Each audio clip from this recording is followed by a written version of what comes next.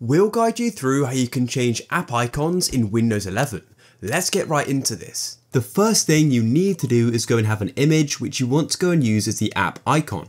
So in this case here, I want to go and put this image as the Discord app icon. Firstly though, what you need to do is go and convert this image to an ICO file. I'll show you that now.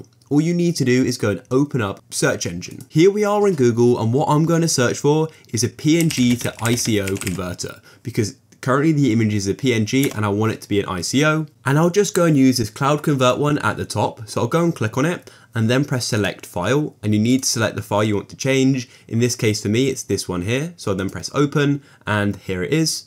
And then make sure it says convert to ICO, but just go and press on the tool button next to this. And I recommend increasing the resolution of it, because 32 by 32 is quite low. I tend to do 100 by 100 I found works well. And then press OK. And then go and press convert. And then it's going to do its thing. And then you can press download, and the ICO will then download, and you can then close off your browser. Now what you want to do is go and find the app you want to go and change the icon of. In this case for me, it's Discord here. Or you can also go and search for the app as well. So I can click on search and then type in Discord like this, and then right click on it and press open file location. And then I could go and right click on it here and press properties. Or what I can do is just right click on my desktop and press properties as well. There are 6 options at the top. Make sure you click on shortcut, then press on change icon like this.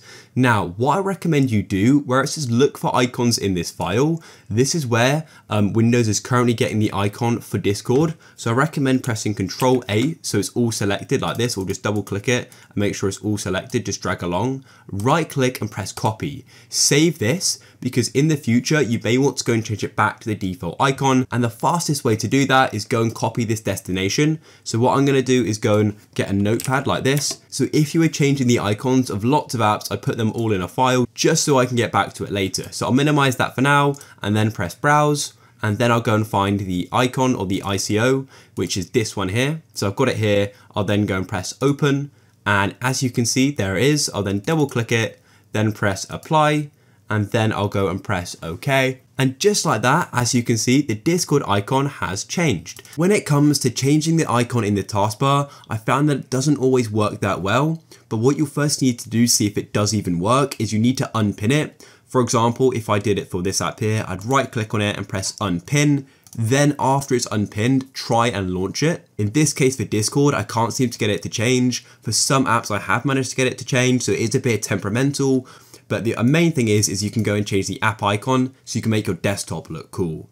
And of course, if you then want to change it back, all you need to do is right click on it again, press properties, then go to shortcut and press change icon. And then what you need to do is go and get the destination of the original one, which is here. So I'll right click and press copy, then remove this one here, paste this in like that. And you may need to go hit enter, and it's now found it. I can double click it, press apply, and just like that, it's back to the old icon. If you found this useful, consider leaving a like. Bye.